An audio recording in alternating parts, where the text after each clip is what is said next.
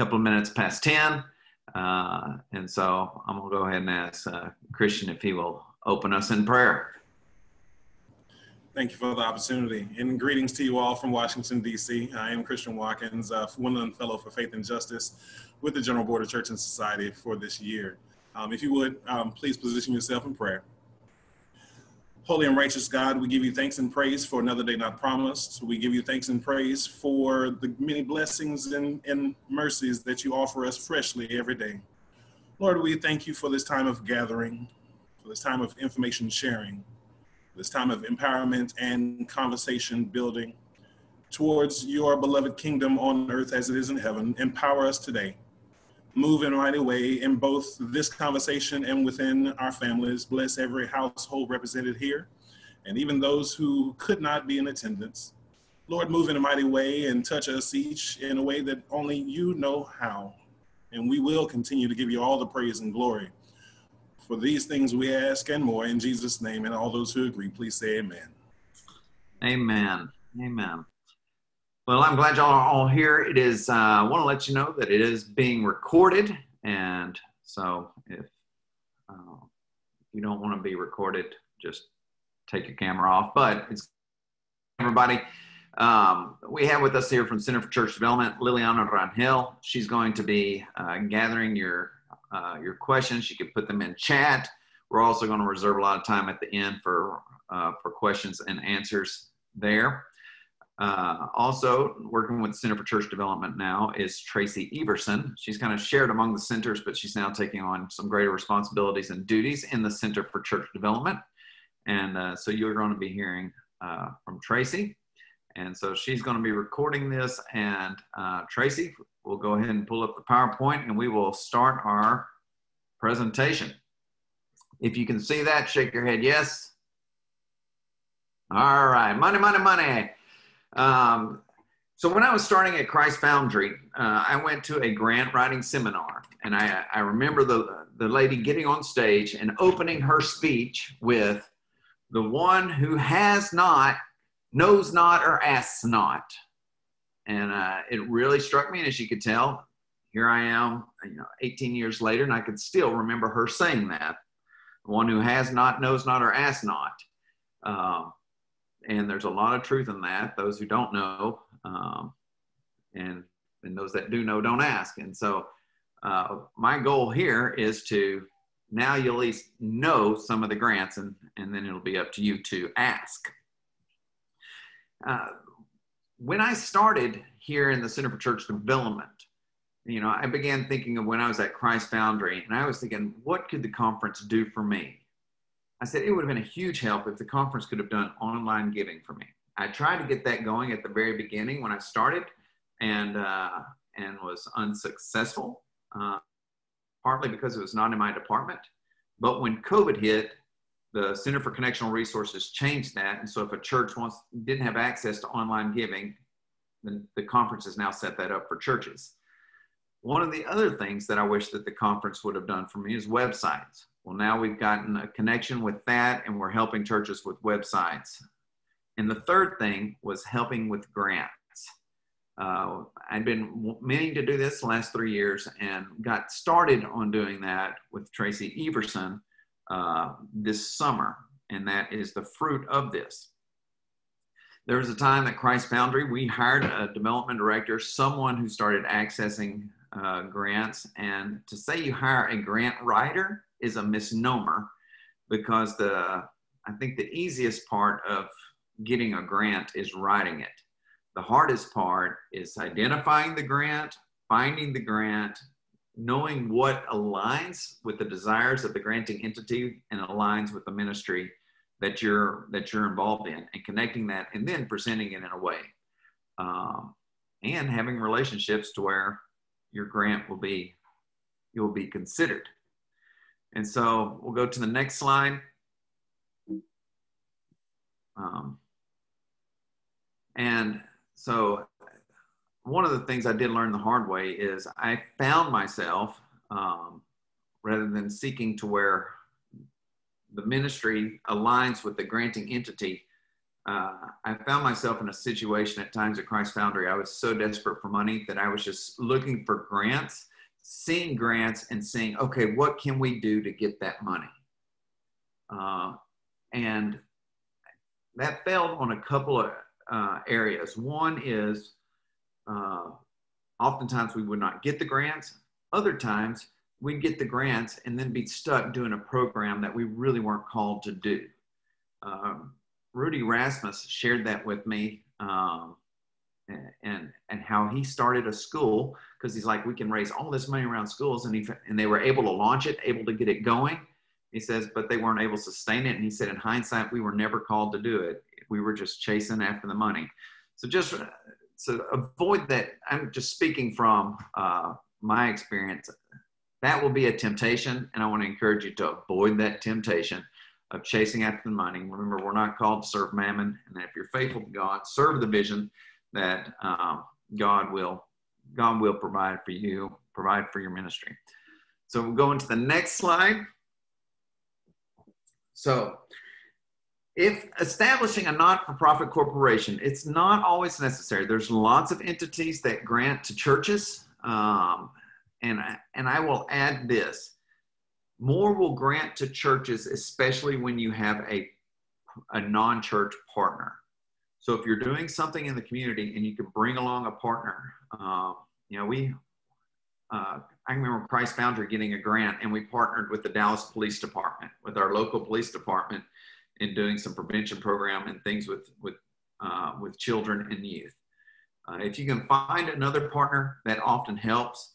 If you decide that you need to develop a social service arm of your church, one way to do that is form a not-for-profit corporation with the state, and there's the website there, and we can share this link with you. If perhaps somebody can share that link in the chat, and you can grab it, you can copy it, and so forth. And again, this is being recorded. Once you have an entity formed with the state of Texas, and then you apply to the federal government for an employee identification number.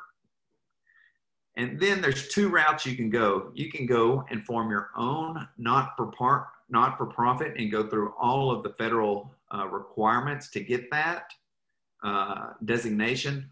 Or the easier way, in the way that we did it through Christ Foundry, was to go through the United Methodist Group ruling. And if you establish it is a United Methodist ministry, not-for-profit, you can get a ruling under the umbrella of the United Methodist Church for a not-for-profit corporation.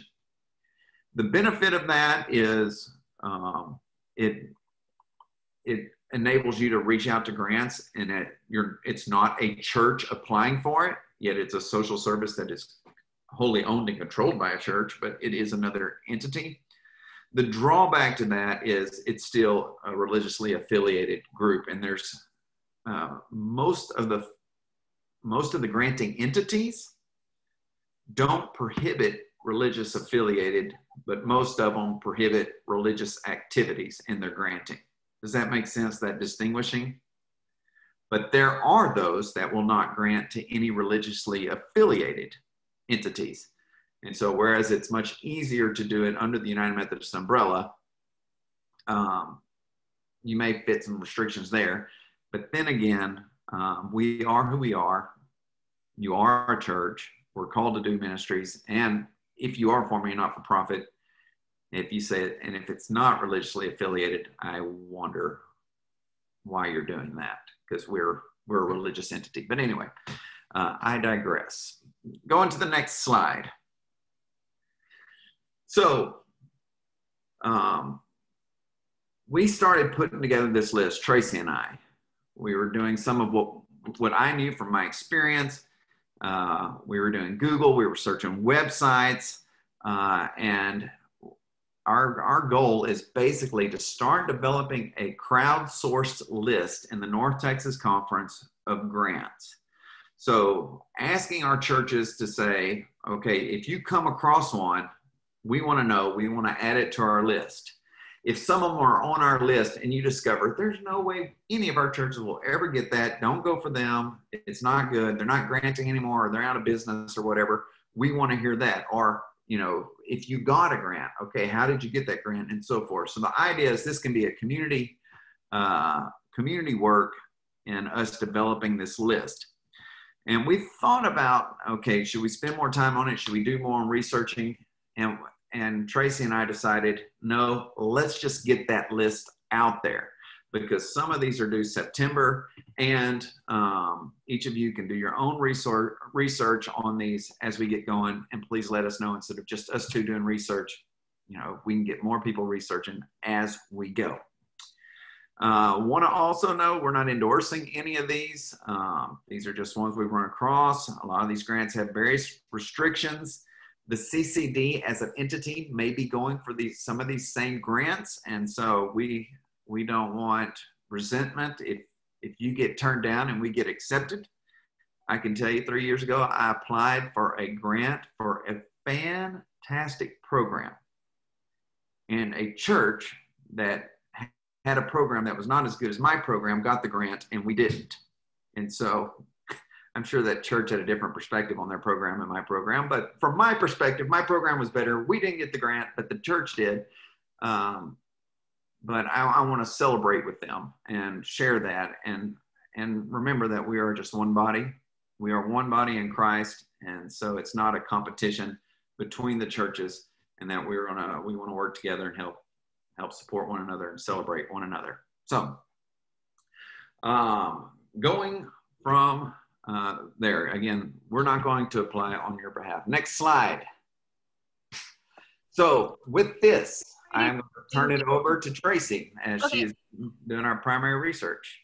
Tracy, can you just give me one second? Owen, before you jump on, I think we had a couple questions about what you were just talking about earlier. Is it okay for me to just jump on and ask those questions before you get started? Sure. Okay, so Catherine was asking, do we do both, recruit a partner and use the group pooling, or one or the other? Either or both. It may depend on what the ministry is, and it may depend on what the granting entity is.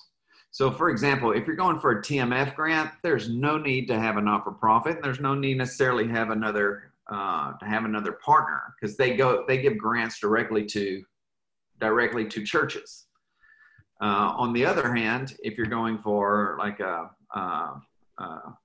communities grant of North Texas, you know, you may be better off having a church, having something separated from the church, having another entity that is formed that does basically your social services or a specific social service that you're doing. So. Okay. And then Denise also asked, is this number different from our regular 501c3 nonprofit? Yeah. And so you have your church is under that group ruling. If you're, and that's how your church has its not-for-profit status. It's under the Nashville group ruling. So what I was talking about is there'll be some grants that you'll have greater access to if you have a subsidiary organization under the ownership and control of your church. So meaning your church names the board, the pastor serves on it, or however you want to set up your governance structure. But basically the not-for-profit is owned by your church, but its umbrella not-for-profit status falls again also under the umbrella of the United Methodist group ruling. Okay. And then last question, when is it appropriate to form a nonprofit? I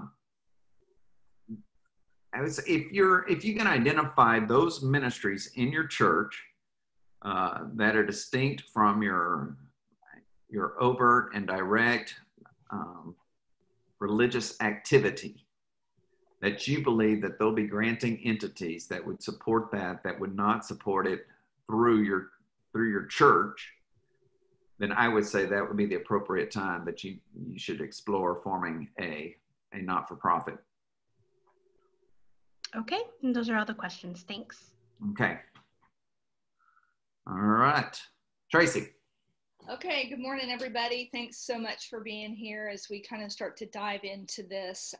When Owen and I first started talking about this project, as you can imagine, there are so many granting entities out there that we tried to do our best to kind of break them into categories. So if you knew the focus, maybe you could spend a little bit more time on certain entities and certain grant writers or certain grant providers. So I just kind of have this slide here. These are some of the big categories that we have. Obviously, we have a number of United Methodist entities that provide grants. There are some that focus on education and literacy, music, youth, social justice, and then collection drives. And I'll get into that a little bit more. They are not necessarily going to provide you money for, like, fill out a piece of paper and send it in and we'll give you a grant from that. It's more of a collection drive, but I'll get into that in a minute. So looking at the United Methodist grants, there are some that focus on archival research and writing. Not sure how many of your churches are passionate about that, but wanted to mention that. There are several that focus on racial concerns, church and society issues, relief efforts, youth scholarships, website development, which Owen mentioned. We'll get into that in a minute. And then some disability ministries too that look pretty interesting. All of those are kind of under the United Methodist umbrella. As far as the education and literacy grants, they really were focusing on obviously education and literacy, but primarily adult literacy and then underserved children, low-income initiatives, and providing actually the written materials that somebody might need to have a ministry or an outreach in that category. Then there are also a number of faith development grants. These were particularly exciting to me because this checks a number of our boxes as far as, you know, being a church. Primarily, they're focused on and really passionate about discipleship, leadership development, prayer and scripture evangelism efforts, and then just religious causes. There are a number of grants that are provided by music writing grants that were really interesting to me for anybody who has a music ministry at their church. Some of the grant providers are actually going to provide instruments or the funds to get instruments or equipment like sound equipment, amps, and all the cords and everything that you would need. And then some of them also provide funding to actually develop the music program, any kind of a curriculum or anything along those lines. And then there are also a number of the foundations that we discovered that it's hard to put them in a category because each foundation focuses on about 5 or 6 different things. So those you'll want to spend some time really reading the details that we're going to go over in just a second, because the areas of focus on these were so wide and broad that it was even hard to come up with this list. For example, one of them was the Mavs Foundation, and they, they do focus on literacy and underprivileged communities. But another interesting thing about them is they actually refurbish basketball courts. So if you had a gym that was run down and needed a new basketball court, the Mavs Foundation is something you'd want to look at, which I thought was really interesting. But here's a few of the things that those, so I was kind of looking through, it was these, children, youth and families, social services, a lot in the medical and health realm.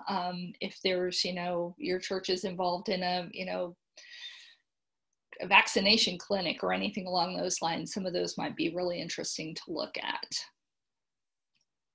And then there was a category that I just deemed miscellaneous because it didn't really go with anything else. They weren't really literacy or education or anything like that, but there's one grant provider that focuses on providing support for those that have Alzheimer's, Alzheimer's initiatives, which I thought was really interesting, having been through that myself with a member of my family. I know that you need a lot of support in that season of your life. There were some that provide social and environmental justice, which I thought was unique and didn't really fit in any of the other categories. Some that focus on skilled workers rather than, just giving money for college students, but providing support for skilled workers. And then also this one didn't really fit under anything else, and that's the North Texas Giving Day. I'm sure for those of you in the North Texas area, you've probably heard this mentioned on the news, specifically just about how it's one day, I believe it's a Tuesday. Actually, now that I say that, I'm not sure about that, but it is September 17th, and it's going to be a day when the idea of giving to a nonprofit organization is going to be high on everybody's radar. A lot of organizations participate in this. It's something that you can register for. Owen will speak more to this in a minute, but I know in my past line of work, this was a big day. There might be some restrictions as for churches, but if you had a food pantry or something along those lines, or something that might be more of a social service, this might be worth looking into. Okay, so I mentioned this earlier, the collection drives. These are not necessarily anything that you fill out paperwork and apply for to get money. These are to collect things. I found one that you basically do a collection of toner and inkjet cartridges, collect all those, and then you contact the organization and tell them what you have. They send you self-addressed stamped envelope or whatever, and you mail the toner cartridges into them, and then in a certain amount of time they'll send you a check. Same thing with the shoe drive. We've actually, our churches, two of the churches that we've served have done a shoe drive before.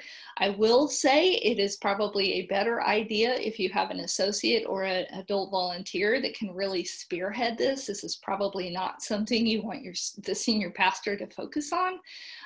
And you need to have an inordinate amount of room, because gently worn shoes do start to smell after a while. And I say that from experience.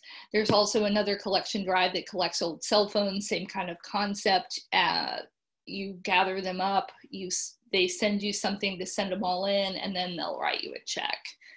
As far as the shoe drive is concerned, I know that, like I said, we have done this twice, and I think each time we got about $600. So it might be a good way for a youth group or something like that to just raise a little bit of money. Okay, so we're going to look at the list of grants right now. I apologize because it is a little bit on the small side. I'm going to blow it up as much as I can. We're going to email everybody who registered for this a copy of the PDF, but I also want to show you where it is on our website. So I'm going to stop sharing my screen right now, just to be able to go back to our website and share our website with you. So this is the homepage of the ntcumc.org.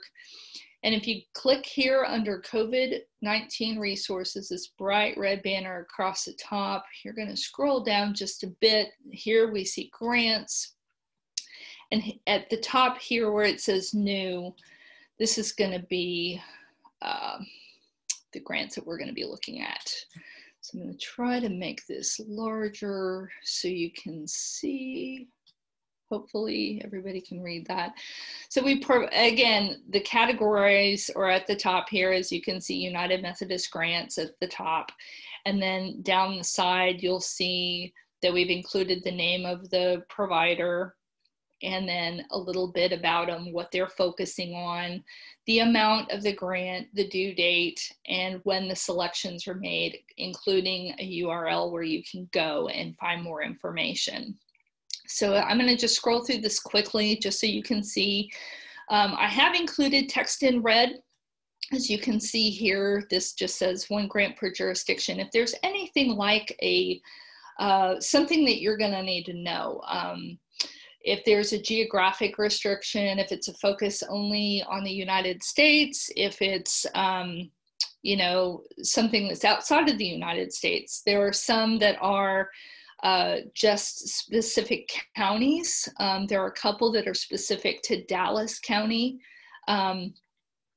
There's also one that's specific to Fannin County, which we've already sent Jan and Vic the information on that one, since their territory includes Fannin County. And then I'm just scrolling through. And again, here's one that says around the world in the state of Texas. So in case you were sharing this outside of, you know, with other pastors outside of our conference, they would know that some of these are going to be specific either to North Texas or to certain counties in the state. So we tried to highlight that as best we can. As we just sort through, here's a list of counties that, you know, they only provide in. Okay. I did want to mention, as we're just continuing to scroll through this, there are two that we found that I wanted to include on the list just because I think at some point they're going to do something again. I know COVID has wrecked a lot of us, but it really has done a lot to those who are providing funds, as you can imagine. So there are some that right now we identified, but they're like, look, we're not doing anything right now at all. So we put them on the list, but we did mention that they are currently on hold. So I'm back up at the top now under the United Methodist grants. Owen, I believe there were a couple that you wanted to highlight.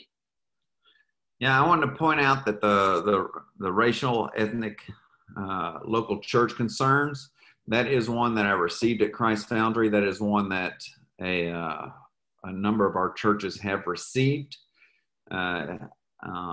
This is new, that it's one per jurisdiction. And so that is, money from the general church is going to be declining, has been declining. But that is one, it's coming up and for some of our churches to consider. The Texas Methodist Foundation, that is one that's been very generous, continues to be generous, funds a lot of ministries in the North Texas Conference and around Texas and New Mexico.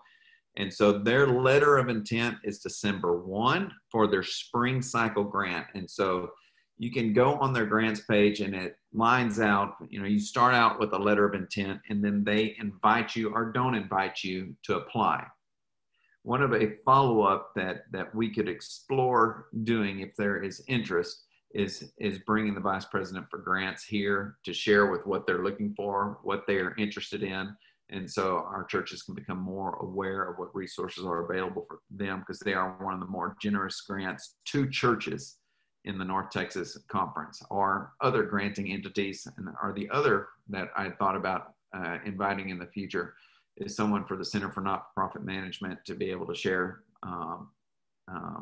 more tips on doing grant researching and grant writing. The third one I was going to mention, and perhaps I saw Mike Bogman on here and he might be able to share. When I was at Christ Foundry, we did apply and we were a part of the North Texas Giving Day. I think I read somewhere along the way in the last couple of years, North Texas Giving Day has restricted some of as much as the religious organizations that can apply. I think when they first started, any church that wanted to be a part of the North Texas Giving Day could be a part of the North Texas Giving Day. Does anyone know, you can put in the chat link if they have gotten stricter on what churches can apply or not. And I will also share that the good of the North Texas Giving Day is it does spur people often to give that might not give, but you also pay more in credit card fees than you do in the bonus you get. And so there was a time when we were, Daddy, I'm on break. Bye. Okay, I'm glad you're on break, son, from your kindergarten, first day of kindergarten. There was a time at Christ Foundry I was encouraging church members to give their tithe on the North Texas Giving Day because we were getting a bonus. Well, that bonus has now declined to such that we lose more in credit card fees than you would get in the bonus on North Texas Giving Day. But it is something that is worth considering. So those were the three that I wanted to lift up. So I'll turn it back over to you, Tracy. Okay.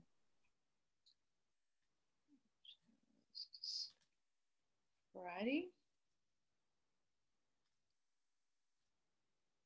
Michael, did you have something to share with that about North Texas?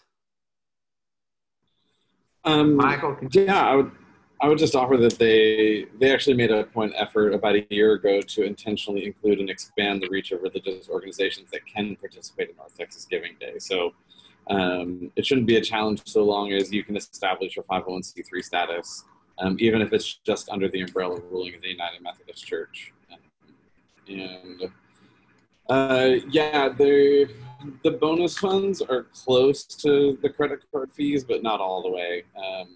I'm happy to talk about the advantages and disadvantages of it. It's been a huge thing for us over time. It's particular to our donor base that makes it, I think, particularly successful. But I'm always happy to chat about it with folks or help with strategy on some of the things that have made it successful. Does anybody have a question for Michael about North Texas Giving Day right now?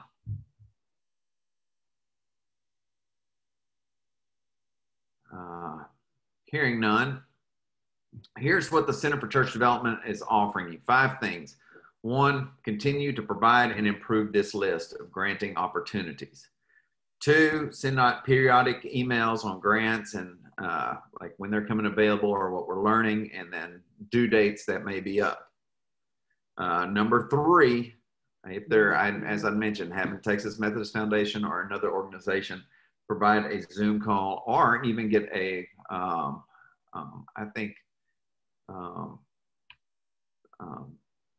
getting a professional grant writer or someone to come in here and to share what they're doing, or get Kathy Sweeney. I know she is being certified in this type of work, maybe getting her to help us out on how to present grants and how to seek out grants.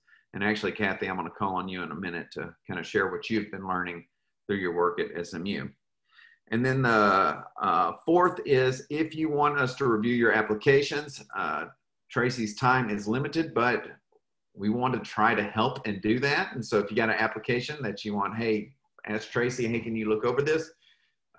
She is offering that at this time. Again, we're going to see how much that affects how much we are able to do that, but that's something we want to do. And then the 5th thing, I found it really hard as a local pastor trying to get the district superintendent's and the bishop's signature and chasing them down. So something we can do is, if you email it to our office, well, we office with the bishop, so we can get the bishop's signature and hopefully help you get your district superintendent's signature for you. So that's the 5th thing.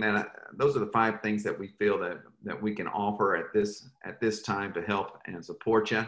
And so with that, I'm going to ask Kathy if she'll share a little bit about what she's learning, and then we'll come to questions and then wrap things up. Kathy? Hey guys, I'm really glad to see all this great work. Thank you, Owen. It's fabulous, and it does show a lot of the intentionality that needs to go through with grant. I'll break it into two different areas: grant finding and grant writing. You mentioned that at the beginning, that it's an equally skilled set. And so what I did when I was assistant executive director at Agape, I enrolled in a grant certification course that covered both of these things. I'm still in the process of finishing that up. It should be done in the next month, and that's offered through SMU. And what I've learned about the writing process is that obviously there are professional writers, but there are, for lack of a better term, jargon or understood objectives of each of the sections of a grant if they're more complicated. And so the question being, when do you need to hire a grant writer? I think when you start getting into some very detailed, show me what your plan is, show me what your long-term budget is, how is this sustainable, what kind of data are you going to give us, the more reportable stuff over time, instead of I'm applying for a grant for $1,000 to help support our XYZ, and they provide the grant because of how you've pitched them up front, but there's not a whole lot of follow-up after that. And I can talk much more to it, but I do think that having someone, Owen, you mentioned someone from TMF coming in and talking about what they're looking for in the grants, and even maybe having something that goes through a grant proposal process, and how, you know, like the cycle of a grant, so that people know what they're moving towards, the timing of applying, and the expectation of when answers will or acceptances will come back. All of that is information that's important, but very grant specific. So that's what's going on my side. Thanks, Kathy. And we may call on you in the future. And if happy to do it. I know, and I'll say this as well. I know Kathy is getting her certification in this, and if you're looking to hire somebody, you can explore that with her. So we'll share that with you. And what questions do we? Well, I'll finish this out. If you do get a grant, the main thing is just the last thing there, don't run it for the rest of us. Follow up with your grant, do what you say you're going to do what they ask you to do, follow up, do the reports, and be faithful for what they're providing. And again, let us enter in this with being mindful that we have a generous God who provides for our churches, provides for our ministry, and provides for us. And you know, and I'll go ahead and share this. When we first made the list, and I had a little personal confession time, there was a couple of them that I didn't put on the list because I said the Center for Church Development, we're going to go after that grant for that. And then I thought, Owen, shame on you. This is not what the Lord is calling you to do. You need to be faithful, be generous, and the Lord will provide for you as well. And so I repented of that, and so we put them all on the list and put them out there, and seeking to work just open transparency. So with that spirit, let's help one another develop this list and develop this resource, and help help one another in this process. So with this, y'all have our contact informations. Ross at NTCUMC or Tracy. If y'all can give a virtual round of applause to Tracy for her research and her work on all that she did on this, it's been a great blessing. And so with that, Liliana, what questions do we have? And we can turn off the screen sharing. I think we only had one question that was done a little bit earlier. And that was it was for Tracy about cartridges. I believe I'm looking for it right now. For the old cell phones, does that company include other electronics like second generation Apple TV and or printers? That's a great question. I remember seeing a note on there about phones and possibly tablets and maybe computers. I don't remember seeing anything about TVs on it, but if you go to the website that's on that document, I'm sure they'll give you more information. I don't recall seeing anything about bigger electronics, although that would be fantastic. Okay, and then I believe that is it. Yeah, I saw one about Denise was asking about property, and I do remember seeing some of those. I don't know if it was the mustard seed one, but there are some on there that are building related and property related, and that'll be listed on the description of it. Do you remember offhand, Tracy, which ones those might be? I think it was the mustard seed. I know that there were a couple. Let me see if I can scroll back to that section. Samantha, can you share more? Sure. So we applied for a grant through the conference. I can't remember the name of it, but we are putting in a community garden. One of the requests and recommendations was to look for further financing from other entities in order to increase longevity and sustainability. And so Andrew gave us the NRCS opportunity, and I looked into it and wrote it up and began the procedure. And the challenge with federal grants, it's possible, it's doable, but if I'd known all this at the get-go before starting, we would have gotten the grant and it would not have been an issue. But to apply and receive funding from the government, you have to have what is called a cage number. And it's a number assigned to any entity doing business with the federal government. Even though we're not doing business, we're receiving money, which is doing business. To get a cage number, you have to have a dunce number. A dunce number, D-U-N-S, is assigned by this, this corporation. Anybody can apply for a dunce number as long as you have certain required materials showing that you are who you are. This is where specificity is incredibly important.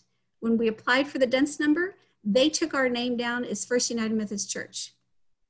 There are thousands of First United Methodist churches. Even though we wrote the First United Methodist Church of Jacksboro, Texas in the dunce application, they shortened it. So we had to go through this layer of trying to figure that out. Then you have to have supporting evidence from the state that you are not for profit in the state that you are in. And so we had to go to the state and get information from the Department of State certifying that we were in good standing with the state to be not profit, tax exempt, okay? The challenge there was we were incorporated so long ago, and who knew about the specificity that the federal government will require later. The agent of representative for the church is the administrative assistant, but her address somehow got listed as the office address for our church. So that had to get fixed. Now, between all of the fixing, basically, and the bouncing back and forth, and the thing is that when you interact with, it's called the SAM system, you have 3 days to accomplish the changes that they require, or you're out. You're kicked out of the system and you have to go back to the beginning and start all over again. Maddening. So I got kicked out. It was at least 4 different times because of all of these requirements that don't come up at the beginning. Only after you reach a certain point do you realize, oh my goodness, that is coming. So I missed this grant. I had received an acceptance letter saying, oh yeah, you got the grant, good job. And then I got a phone call saying, oh, sorry, you got kicked out of the system because of your cage application process and you won't get the grant. Terrible. So just letting you know, this is hard, but I would be happy to help anybody who wanted to do this so that you don't have to go through the HE double hockey sticks that we did for the last 3.5 months. I know what to do the next time. And if I get the guts up again to hit this mix master of detailed craziness, then I will do it. But I don't want anyone to have to suffer the way we did in dealing with the government in that way. So just a cautionary tale for all of you who might choose to pursue the NRCS or any federal grant. Yeah, and we didn't have any federal grants on our list for that reason. Also, some of them that I was running across talked about how they would not allow basically a church to be a church. You couldn't talk about faith. You couldn't talk about, you basically could not be a church. You could not evangelize or talk about Christ or any of those things. So again, back to Owen's point as we started, you know, don't try to be something that you're not. That was the reason. And Owen, about your construction question, It's the Maybe Foundation, MABEE. It's under various, let's see. It's under various areas of focus, the second one down on our list, and that's the one that I think somebody was mentioning earlier. All right. Well, I'm seeing some interest about all this. I had a volunteer pro bono lawyer that helped Christ Foundry through all our formation and all this work that we did. And so it sounds like this may be good, and we can have, Kathy back, have Samantha back, some others who have navigated this, and perhaps Mike Baughman could share a little bit about how doing what kind of structure you need if you're going to do some for-profit activity as well. And so I can see this being a very helpful Zoom for churches in the future. So thank y'all. God bless you. It's good to see all of you.